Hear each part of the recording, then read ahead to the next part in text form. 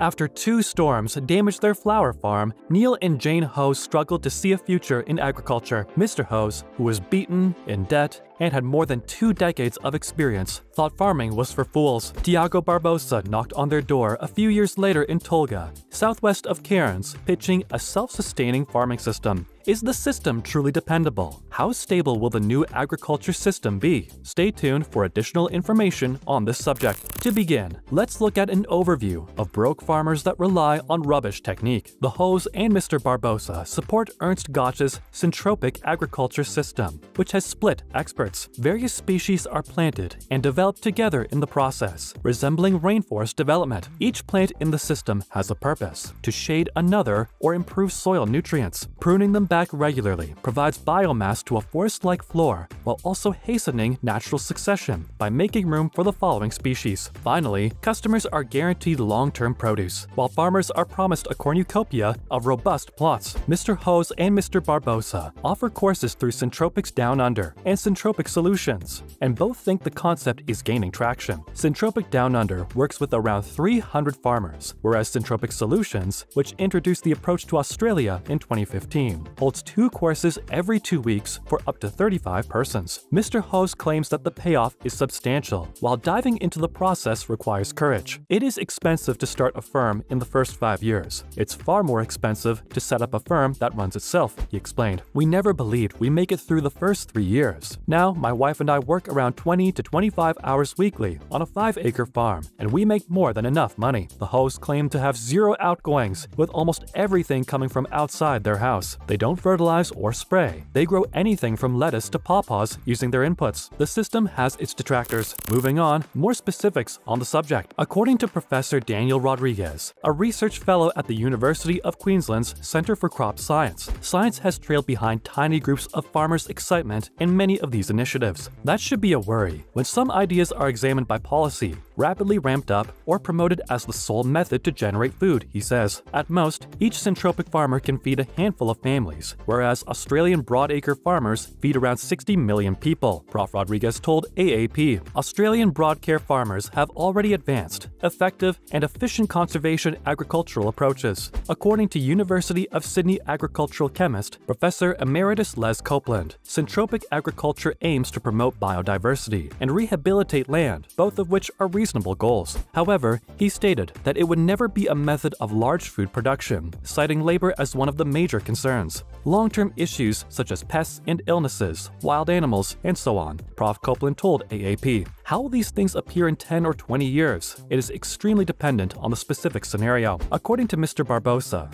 large-scale farmers with tens of thousands of acres are willing to investigate Syntropic and see how they might work in their situation. Both he and Mr. Hawes suggested that large-scale farms can more easily integrate the system with further technological advancements in equipment. Following that, the first time-lapse of a rare moonflower blossoming is breathtaking. A rare Amazonian cactus that blooms just once a year for 12 hours has blossomed successfully in the United Kingdom for the first time, grabbing the interest of hundreds of thousands of people worldwide who watch the event online. The moonflower, Selenocerius witti, is an interesting cactus with a flattened stem that spirals like ribbons around other branches. It grows deep within a small patch of jungle in Brazil and blossoms for only one night each year. Thus, only a few individuals have seen it bloom in the wild. A moonflower flowered at Cambridge University Botanic Garden, CUBG, on February 20th, and the entire process was recorded on film for the first time. According to the BBC, almost 400,000 people watched the webcast on CUBG and YouTube channels. It's been very overwhelming for us, said Alex Summers, the CUBG greenhouse supervisor in charge of the moonflower. Growing plants do not receive as much attention and publicity. The flowering gave scientists a rare opportunity to try to pollinate it, which might allow them to grow more of these gorgeous and unusual cacti in the future. Next up, Hawkeye State harvest ahead of schedule. The previous week, farmers in Iowa could quadruple more than the number of acres of maize and soybeans that they harvested because of the practically ideal weather. As of the 9th of October, the USDA Crop Progress Report indicated that 23% of Iowa's corn had been harvested, which was 4% more than the average over the previous 5 years. The harvest of soybeans is 55% complete across the state, which is over 20% more than the norm. Rob Ewald, a farmer who operates in the counties of Scott and Muscatine, has commented,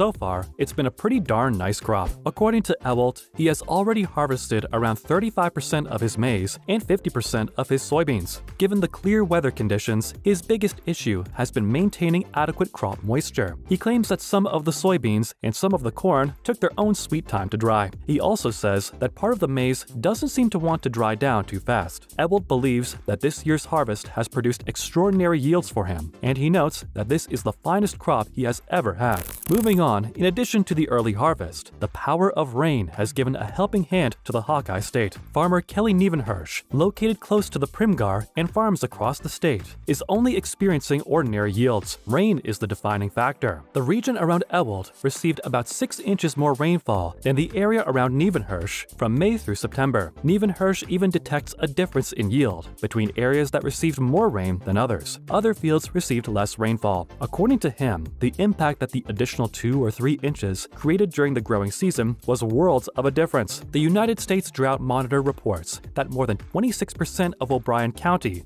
is now experiencing extreme drought at the D3 level. The entire county is experiencing drought conditions of varying severity. According to Nievenhirsch, the moisture kept in the soil was beneficial to his crop this year, but he will require far more rain next year. In addition to the dry weather, Nievenhirsch has to deal with gusts that make the possibility of a fire much greater. He claims that there have been several field fires in his region, and the case of fire has slowed down the process of harvesting his crops. Despite the difficulties, he anticipates finishing the harvest earlier this year. The harvesting of his soybeans is complete, and he estimates that the harvesting of his corn will be finished within the next 7 to 10 days. It all just depends on how many days there are where it's windy, he explains. Following that, severe drought triggers aid in most of Kansas and half of Missouri. The drought conditions in almost the entire state of Kansas and nearly half the state of Missouri are severe enough to trigger a federal program intended to help ranchers who have lost grazing acres for their herds. This program will assist in the number of millions of dollars. 85 of Kansas's 105 counties have been deemed eligible for the livestock forage program offered by the United States Department of Agriculture. This program provides financial help to ranchers experiencing severe, extreme, or exceptional drought conditions. As of the previous week, 47 counties in Missouri were qualified for the program. In addition to the majority of the United States, Kansas and Missouri are suffering from a protracted drought, which the governors of both states have deemed an emergency situation. The majority of southern Kansas is experiencing either exceptional or extreme drought. Rancher and Kansas Farm Service Agency State Executive Director Dennis McKinney remarked, "Every day you go out, and within 5 minutes, your ears, nose, and mouth are full of dust. It simply becomes extremely disheartening." There have been many months of drought in Kansas. The livestock forage program has been implemented in certain counties for nearly a decade. According to an executive order signed by Governor Laura Kelly, all 105 counties are either on a drought watch, warning, or emergency status due to the ongoing drought. Finally, counties eligible for livestock assistance, a USDA program that provides drought relief to farmers and ranchers in 80 of Kansas' 105 counties, has been active and has paid out $47 million